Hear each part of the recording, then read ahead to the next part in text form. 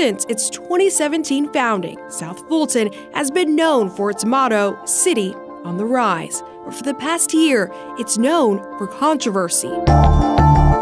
Regardless of who is at fault, I am still concerned that an environment existed where those things could happen. A top lieutenant resigned after allegations of drinking on the job, mishandling evidence, and misconduct. Its police chief accused of retaliation against those who spoke out. Its council and mayor divided. Its state representative frustrated. And I do see the city somewhat as my child. I worked for 10 years trying to put this together. So I have no qualms with saying, if you don't fix it, then I will.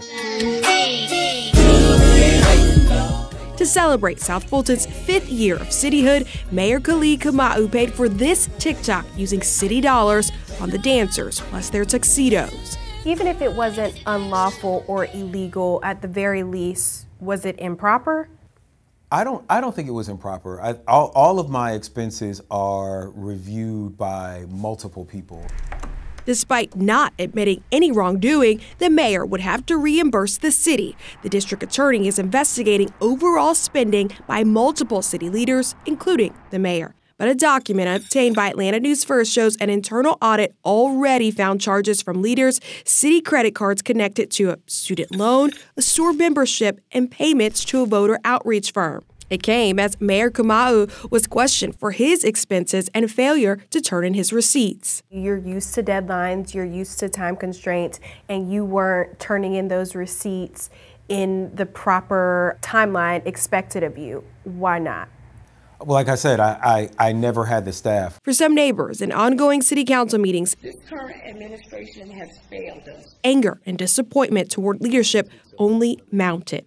A new council, a new mayor, and just start all over again because you all are not doing a good job with the city of South Fulton. They're not alone. The city's Parks and Rec director would cite the concern in his resignation last year, writing he disliked the politics, lack of trust, supportive leadership, unethical practices, abuse of authority, and unprofessional, inappropriate interactions from mayor, council, adding the toxic environment and negative perception of South Fulton kills the morale, motivation, and more importantly, discourages external candidates. I think that our council is somewhat divided, but if you really get out and talk to the citizens, they are united. There is a debate about what kind of city we're going to be. So help me God. So help me God. Mayor Kamau took office in January 2022. He then called for the resignation of the city manager, the attorney, and the clerk. None resigned. Council subsequently passed a resolution to publicly denounce the mayor's actions. By summer,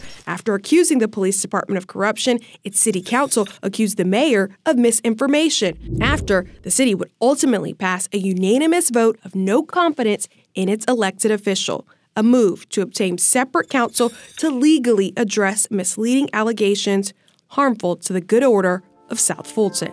What do we want to be? What do we want to be known for? I would prefer to see things be different.